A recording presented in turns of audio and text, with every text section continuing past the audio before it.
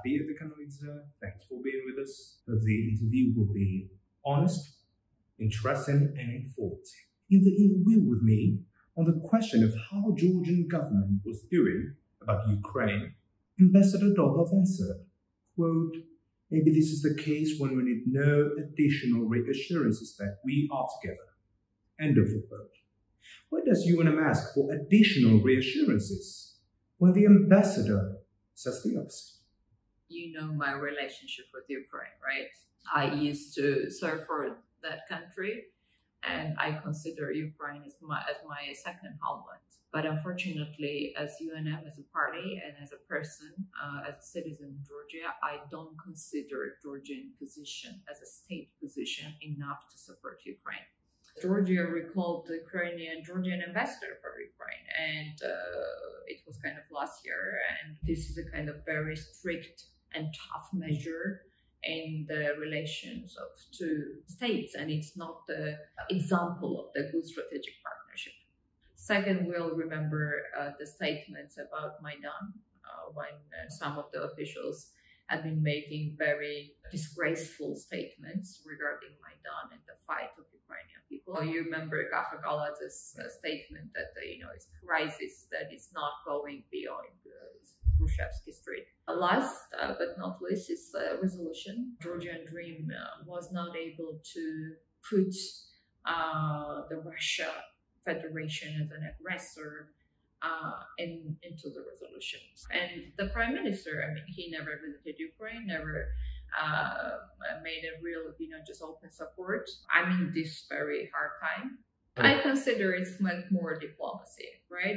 He's very much experienced ambassador, and also it is very much important to understand that a national and strategic interest, is above everything, all political and internal confrontation. So that's why it's diplomacy. So I appreciate his very diplomatic and very important votes. So important, especially in this hard time for Ukraine. United National Movement rejoins the parliament, creates investigating committee for the case of Saakashvili. Then, most likely, the ruling party neglects all your efforts, and after that, you start massive protests, unless the West pays you enough attention to begin the next round of negotiations to release Saakashvili from prison. Should we say that I correctly put the plans of UNM in order? First of all, we have to understand that we need this kind of investigation commission regarding Mr. Saakashvili. It's like the degrading and inhuman behavior treatment from the government, because we don't have any independent investigation body. And unfortunately, there is no rule of law, independent judiciary, and independent institutions that can really be the kind of ground and the platform for investigation. When we talk about the fight against regime and about kleptocracy and within Ivanishvili's regime, let's say so, Georgia is classical kleptocracy. We have to understand that all activities are so much important and essential. Within the parliament, we need contact with our international partners. Street protests and the parliament and some other works, the ground works and the field works, they are feeling each other. So that's my perception and my view. So, outside protests, inside, and all kind of, grassroots work, it means a lot for, and it is very valuable for the party. I doubt that, our partners will initiate some kind of negotiation process, but we will be the part of any useful process with our partners and in coordination with our partners. Georgia is a project of Ivanishvili, said the MP Tinatin Bokucheva on 14th of April 2021. It's 2022, and we have some city councils governed by the coalition of your party and the party of Khatia.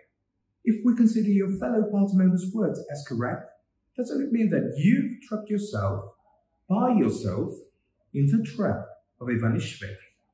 Well, I have my own attitude about Mr. Khatia, and everybody knows that. Especially after the 20th of June. This is not kind of very respectful, attitude that I can say. But if Georgian Dream will lose majority, and it's happening in Rustavi, it happened in Zubini too. So it means that we can really just, have this kind of resistance with the Saakashvili. So, and this is the first time, by the way, I mean, during this, since 2012, that GD as a ruling party is losing some kind of influence, right? I mean, locally. So, well, let's see. I mean, there is a political process and they have to prove themselves as the real opposition, right? So actually, I mean, yeah, despite all this past, we only want to really resist the ruling party. That will be my answer.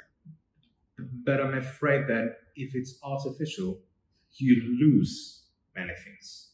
Well, I mean, we are not in any kind of coalition. In this process, it is very much useful to really leave them in a minority in big cities in Saakashvili. For the future process, I really do hope that they will be the real opposition. The coalition will save us. The coalition is all we need. For past 2 years, that's the only offer from the opposition to its supporters. But past 20 years have a different story to tell. In 2003, Saakashvili, Georgian and Chvania unofficially created a coalition, and they won. But in 2008, no one but Saakashvili was in power. Then it was 2012, and the official coalition Georgian Dream claimed the victory. After 4 years, nothing but Georgian Dream as a separate political party remained. Why should I, as a citizen, trust you when both coalition attempts ended up being disappointing for the people? Absolutely, I'm sure that the Georgian democracy always only, just goes through the coalition government. That's my very firm position as a politician, and also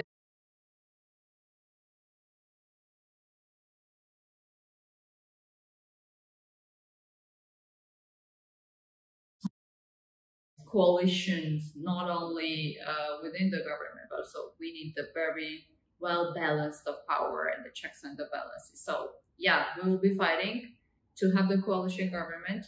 We understand that there's a huge responsibility on us as one of the biggest opposition party, but also we have to understand that if we want to really defeat Ivanishvili, and it's not really easy because he's a guy with a lot of money, so then we have to be united. And at the first stage and the second stage, to really have these democratic waves within the coalition.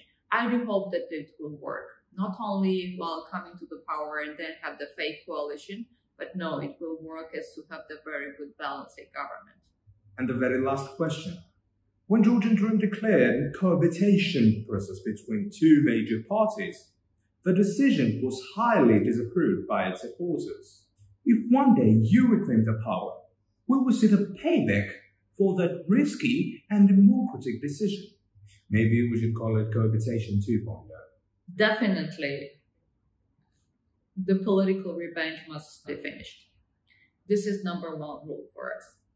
The second, if GD will be in opposition, we have to learn how to work, with the opposition and to have the real opposition. So I do hope that they can remain as a real opposition in the opposition, because right now they're the party which doesn't have kind of ideology, but around the one oligarch, right? Yeah, actually, I think that the I don't like this word cohabitation. I just like the word rule of law and democracy. So, and we have to be in importance of this very